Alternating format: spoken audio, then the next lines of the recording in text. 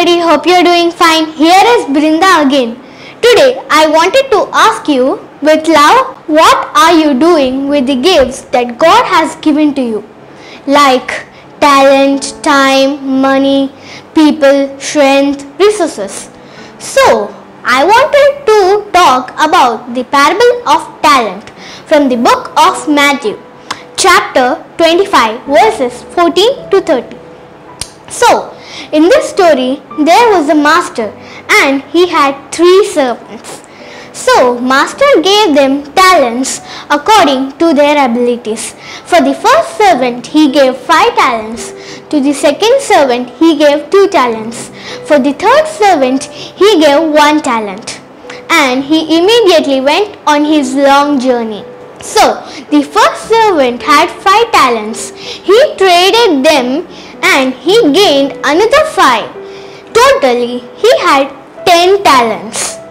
So, the second servant had 2 talents. He traded them and he gained 2 more. Totally, he had 4 talents. So, the third servant had 1 talent. He dug it in the ground. He hid his master's money. He made no use of his talent. He had 0 additional talents. So, the master returns to check what they had did with the talents and reward them accordingly. So, the first servant says, "Master, you gave me 5 talents. I gained 5 more talents." So, master said, "Well done, my good and faithful servant. You were faithful over few things. I will make you the ruler of many things. Enter into the joy of your Lord. Let us celebrate," he says. And the second servant says he had 2 talents. He says, "Master, you gave me 2 talents and I gained 2 more talents."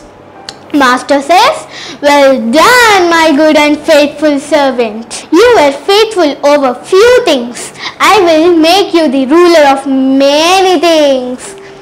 Enter into the joy of your Lord. Let us celebrate."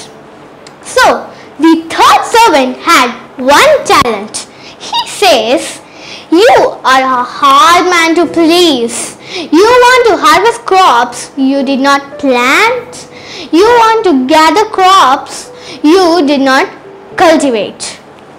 So I was afraid to lose your money.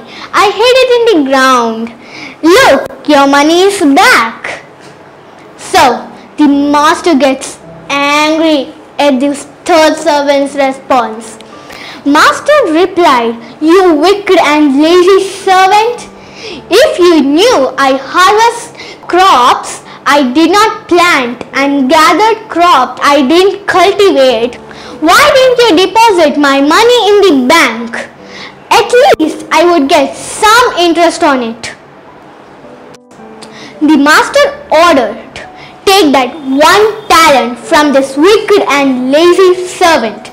Give it to the one who has 10 talents."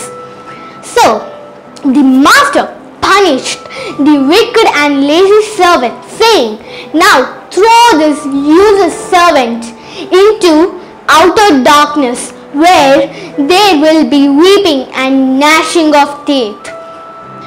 Jesus says, to those who use well what they are given, even more will be given and they will have an abundance. But from those who do nothing, even little they have will be taken away. So, let us summarize the 3 things from this story. So, learning from the first servant is, work hard to multiply what you have been given. This is the learnings from the first servant. The learnings from the second servant is, do not envy or worry what is given to others, whether more or less. Work faithfully on what you have been given. This is the learnings from the second servant.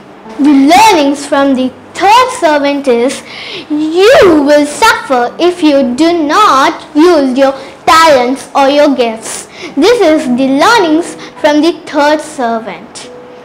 So, friends, how are you going to use your talents or your gifts? So, you decide who you will be like, the first two servants or the last lazy servant. So, friends, what did you learn from this message? Please share your comments and I will be happy to learn from your insights. Thank you everybody. God bless you. If you like my video, please like and share. Brinda, Angelina, Nandakumar.